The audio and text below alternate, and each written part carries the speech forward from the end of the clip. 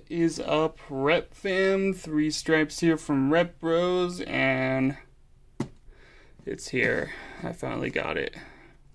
We're gonna be looking at the Yeezy 450 Cloud White colorway. Recently just released back in March. This is a shoe that I've been very patient for, and I'm finally excited to just look at it. I snagged these off of Shenda, and I will leave all the information right here.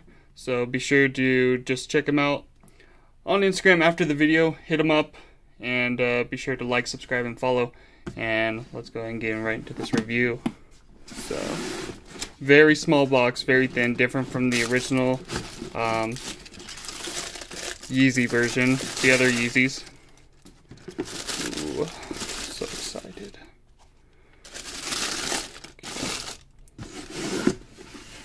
Get this out of the way. Okay. Say what you want. I think these are fantastic. Oh, they are just glorious. They're my kind of style. It's unique, it's different. I am going to wear these every day. But let's just talk about some key points that I'm seeing right now. First thing is being this midsole that goes all the way up. This is supposed to be a 3D printed material with some squish in it. From videos I saw like Seth Fowler's and Roscoe, this has a little bit of cushion in it. This seems a little bit more stiff than usual. Another thing that I noticed that a lot of reps, early reps, only had 6 teeth on the side. This one has 7. 7 is the correct number. And also the slight brown and color change on the back heel. That is a key importance. Retail kind of showed this as a little bit more smooth with a couple bit of dots in it. This is more of a more rugged, almost like looks like bone, I would say. Still looks great. The fabric, prime knit, the pattern on the prime knit looks pretty good. Some pictures and videos I've seen where like it's a little bit more smooth here, and then it gets into a little bit more rigid material, but I think it's pretty uniformic. Lace area here looks great. The elasticity on the sock liner, not super stiff,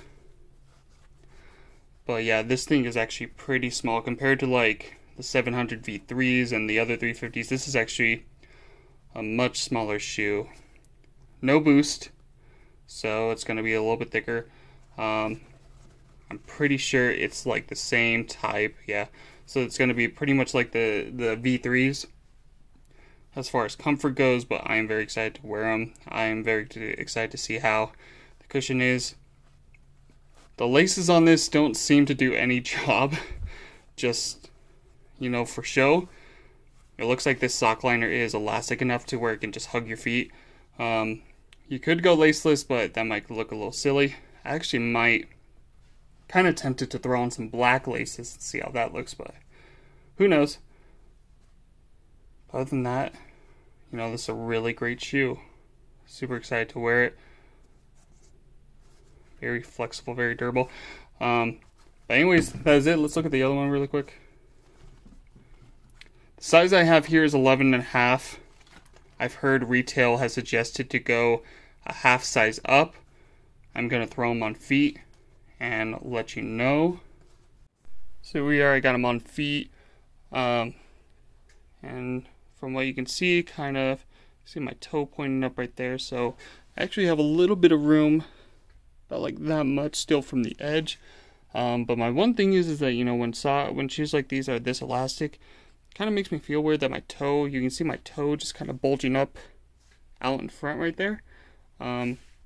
But the shoe's material is elastic enough so that even if you do go half a size up, it's still gonna hug your feet pretty nicely, and still almost kind of feel the same without it feel like it's crushing your toes at the end. So Right now this is my choose size, but if you want and you want the extra toe room, then definitely do go half size up.